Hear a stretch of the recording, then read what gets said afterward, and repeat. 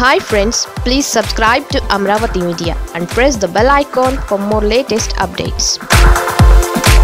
గత 2 రోజుల నుంచి మనం రాజధానిలో పరిణామాలను నిశితంగా పరిశీలిస్తే చంద్రబాబు గారి కొన్ని విధ్వంసకర మాటలను మనం అబ్జర్వ్ చేయొచ్చు. ఆయన ఏమంటున్నాడంటే అసెంబ్లీ లోపల నేను చూసుకుంటాను, అసెంబ్లీ బయట మీరు చూసుకోండి, అసెంబ్లీని ముట్టడిస్తాం, విజయవాడ నగరాన్ని అల్లకల్లోలంగా తయారు చేస్తాం, రాష్ట్రాన్ని రావణ కాష్టంలో మార్చేస్తామని మాట్లాడుతూ ఉన్నారు. ఈ సందర్భంగా చంద్రబాబు గారికి నేను సూటిగా ఒక ప్రశ్న అడుగుతున్నాను. చంద్రబాబు గారు, మీ హయాంలో అనేకమైనటువంటి తప్పులు జరిగాయి, మీకు కూడా తెలుసు. రాజధాని విషయంలో తీవ్రమైనటువంటి ఆర్థిక నేరాలకు పాల్పడ్డారు మీరు. వీటన్నిటికీ కూడా పూర్తి స్థాయి సాక్ష్యాధారాలు ఉన్నాయి. మరి అలాగే రాష్ట్రంలో ఉన్నటువంటి అసమానతలు మీకు తెలియనివి కావు. ఇలాంటి పరిస్థితుల్లో మరి రాష్ట్రాన్ని ఒక సమగ్రమైనటువంటి అభివృద్ధిలోకి తీసుకొని రావడం కోసం గౌరవ ముఖ్యమంత్రి శ్రీ వైఎస్ జగన్మోహన్ రెడ్డి గారు ఒక మంచి ప్రయత్నాన్ని మొదలుపెట్టారు. దీనిని రాష్ట్ర ప్రజలందరూ కూడా ముక్త కంఠంతో స్వాగతించినటువంటి పరిస్థితులు ఇప్పుడు ఉన్నాయి. ఎక్కడ చూసినా జగన్మోహన్ రెడ్డి గారు చాలా సాహసోపేతమైనటువంటి నిర్ణయం తీసుకున్నారు. గతంలో ఇలాంటి నిర్ణయాలు తీసుకోకపోవడం వల్లే కొన్ని జిల్లాలు వెనుకబడిపోయి ఉన్నాయి అన్నటువంటి వాదనలు, చర్చలు జరుగుతూ ఉన్నాయి. మరి ఇలాంటి సందర్భంలో చంద్రబాబు గారి తీరైతే చాలా తీసికట్టుగా ఉందని ఈ సందర్భంగా మీకు తెలియచేస్తాను. చంద్రబాబు గారు మామూలుగా చాలా గొప్పగా చెప్పుకుంటారు, నేను ఒక ప్రపంచ స్థాయి నాయకుడిని, అమెరికా అధ్యక్షుడిని నిర్దేశించగల స్థాయి కలవాడిని, ఐక్యరాజ్య సమితిని సైతం దిశానిర్దేశం చేయగల సత్తా ఉన్న నాయకుడిని నేను, జాతీయ నాయకుడిని నేను, ప్రధానమంత్రుల్ని డిసైడ్ చేసిన వ్యక్తిని నేను, 14 సంవత్సరాలు ముఖ్యమంత్రిగా చేశాను. ఇప్పుడు ఒక ప్రాంతానికి లేదా ఒక మండలానికే పరిమితం అయిపోయినటువంటి పరిస్థితి, దుస్థితి ఆయనకు వచ్చింది. దీన్ని ఆయన తట్టుకోలేకపోతున్నాడు, ఫ్రస్ట్రేట్ అయిపోతున్నాడు. ఆయనలో ఉన్నటువంటి ఫ్రస్ట్రేషన్ని ఏ రకంగా ఎక్స్ప్రెస్ చేయాలో తెలియక చాలా ఇబ్బందులు పడతా ఉన్నారు. ఆ ఫ్రస్ట్రేషన్లో వచ్చినటువంటి మాటలే ఈ అసెంబ్లీని ముట్టడించండి, అసెంబ్లీ లోపల నేను చూసుకుంటాను, అసెంబ్లీ బయట మీరు చూసుకోండి అన్నటువంటి మాటలు. మరి అలాగే ఆయన ఒక విశ్వ ప్రయత్నం చేస్తున్నారు. ఆయా ప్రాంతాల్లో వాళ్ళ పార్టీ నాయకుల్ని ఎగతోస్తున్నాడు ఆయన. అట్ ద సేమ్ టైం మిగతా పార్టీల నాయకుల్ని రెచ్చగొడతా ఉన్నాడు. దీన్ని మనం ఎలా అర్థం చేసుకోవాలంటే, ఏదో ఒక ప్రాంతంకి వెళ్తున్నాడు, రెచ్చగొట్టే మాటలు మాట్లాడుతున్నాడు, మళ్ళీ అక్కడే చెప్తున్నాడు వీళ్ళు ఎవరు అడగలేదు కదా కావాలని, వాళ్ళకి ఎందుకు ఇస్తున్నారు అని చెప్పి రెచ్చగొడుతుంటే ఆయా ప్రాంతాల్లో కూడా రాజధాని మా ప్రాంతంలో పెట్టండి, మా ప్రాంతంలో పెట్టండి అన్నటువంటి వాదనలు పెరుగుతూ ఉంటాయి. తద్వారా ప్రాంతీయ విద్వేషాలు రెచ్చగొట్టి ఈ రాష్ట్రంలో అశాంతిని నెలకొల్పి, రాష్ట్రంలో శాంతి భద్రతను నెలకొల్పి రాష్ట్ర ప్రజల్ని పూర్తిగా తప్పుదోవ పట్టించడానికి విశ్వ ప్రయత్నం చేస్తూ ఉన్నాడు. దీన్ని ప్రజలందరూ కూడా గుర్తించాలని, అర్థం చేసుకోవాలని, సంయమనం పాటించాలని, చంద్రబాబు గారి నీతి మాలిన రాజకీయాన్ని ఒక కంట కనిపెట్టాలని ఈ సందర్భంగా నేను అందరికీ విజ్ఞప్తి చేస్తాను. ఆయన మాటలు ఒక విజ్ఞత కలిగినటువంటి రాజకీయ నాయకుడు చేసేటటువంటి వ్యాఖ్యలు కావు. ఆయన ఒక రాజకీయ ఉగ్రవాదిలాగా మారిపోయి, గతంలో నేను ఒక సందర్భంలో మాట్లాడాను ఆయన మానసిక స్థితి మీద. అవన్నీ కూడా నిజాలే.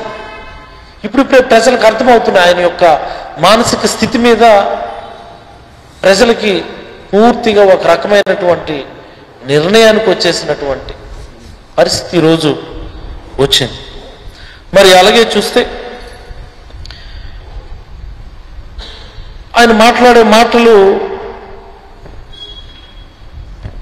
ముఖ్యమంత్రి మీద గారు, గౌరవ ముఖ్యమంత్రి జగన్మోహన్ రెడ్డి గారి మీద సైతం అనుచితమైనటువంటి వ్యాఖ్యలు చేస్తున్నారు.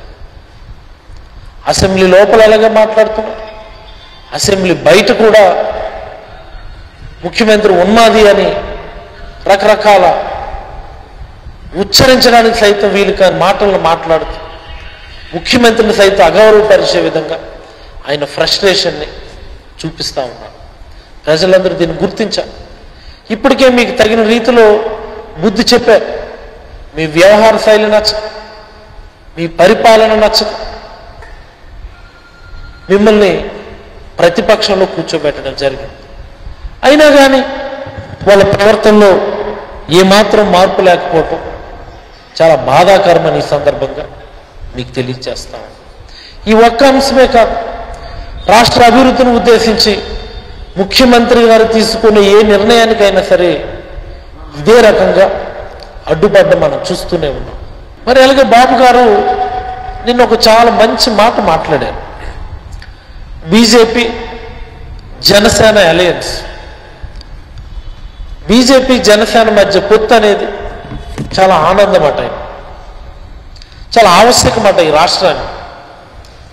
ఈ సందర్భంగా నేను ఒక మాట చెప్పదలుచుకున్నాను. వాస్తవానికి నేను కూడా పవన్ కళ్యాణ్ ఫ్యానే. పవన్ కళ్యాణ్ సినిమాలన్నీ చూసేవాళ్ళు.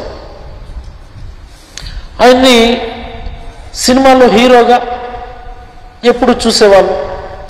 ఆయన నటన కూడా మాకు బాగుండేది, మేము ఎంజాయ్ చేయగలిగాము ఆయన నటనని. కాకపోతే ఇప్పుడు పవన్ కళ్యాణ్ గారితో వచ్చిన సమస్య అంతా కూడా ఆయన ఇప్పుడు హీరోగా యాక్ట్ చేయటంలో విలన్గా యాక్ట్ చేస్తున్నారు. నాకు అనిపించింది ఏంటంటే ఆయన హీరోగా కంటే విలన్గానే బాగా నటిస్తున్నాడు. ఆయన నటనలో మెచ్యూరిటీ కనిపిస్తుంది, ఆయన నటనలో రియాలిటీ కనిపిస్తుంది, విలనిజం కనిపిస్తుంది. పవన్ కళ్యాణ్ గారు ఎప్పుడు మీరు ఈ వాస్తవ ప్రపంచంలోకి వస్తారు అసలు? ఇంకా మీరు అదే సబ్కాన్షియస్ మైండ్లోనే ఉండిపోయి ప్రజల అభీష్టాలను, ప్రజల అవసరాలను గుర్తించలేనటువంటి పరిస్థితుల్లో మీరు ఇంకా ఎంతకాలం ఉంటారు? రండి, వాస్తవ ప్రపంచంలోకి రండి. ప్రజలు ఏం కోరుకుంటారో ఒకసారి గుర్తించండి. మీరు అన్న మాటలు ఒకసారి మీరు గుర్తు చేసుకోండి.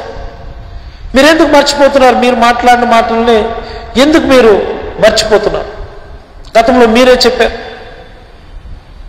మీ మనసు కర్నూలే రాజధాని అని అన్నా, మీ మనసుకు వైజాగే రాజధాని అని అన్నా,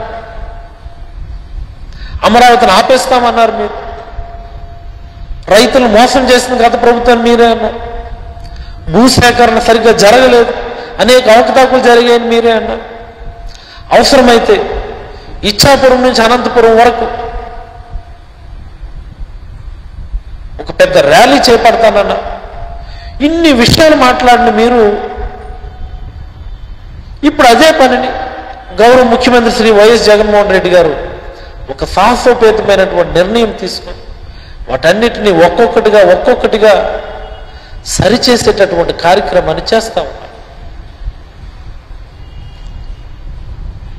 నిజంగా మీకు సెన్సిబిలిటీ ఉంటే, నిజంగా మీకు ప్రజా సమస్యల పట్ల చిత్తశుద్ధి ఉంటే జగన్మోహన్ రెడ్డి గారి చర్యలు మీరు సమర్థించి ప్రజల్లోకి వెళ్ళండి.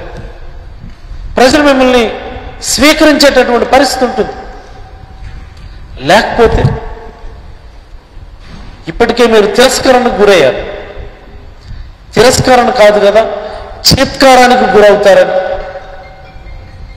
ఈ ప్రజాక్షేత్రంలో నామమాత్రంగానే ఎన్నటికీ మీరు మిగిలిపోతారని, మీ నటన హీరోగానే ప్రజలు ఇష్టపడతారు కానీ విలన్గా కాదు అన్నది మీరు గ్రహించాలని ఈ సందర్భంగా పవన్ కళ్యాణ్ గారిని నేను కోరుతా ఉన్నాను.